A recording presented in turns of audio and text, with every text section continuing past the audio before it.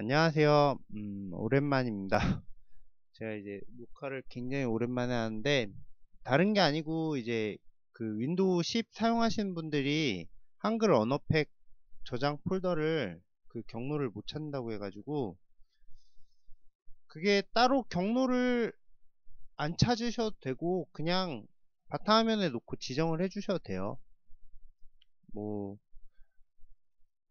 아무튼, 경로를, 굳이 그 경로를 찾아가지고 넣고 싶으신 분들은 여기 좌측 하단에 시스템 세팅 메뉴가 있죠. 얘를 클릭하시고 워딩으로 들어가세요. 워딩 클릭.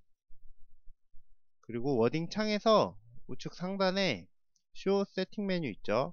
요 버튼을 누르시고 임포트 워딩을 누르시면은 여기 place라고 돼 있죠. 임포트 워딩 창에 place가 있는데 요게 경로예요. 저는 여기다가 이제 넣어줬던 거고,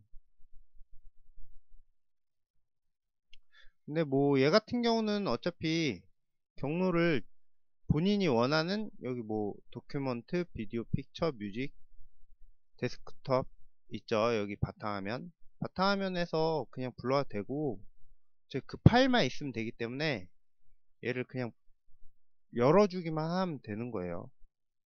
그렇기 때문에 꼭 경로가 중요한 건 아닌 것 같아요. 뭐 굳이 경로를 찾겠다면은 요 임포트 워딩에서 확인을 하시면 되고요.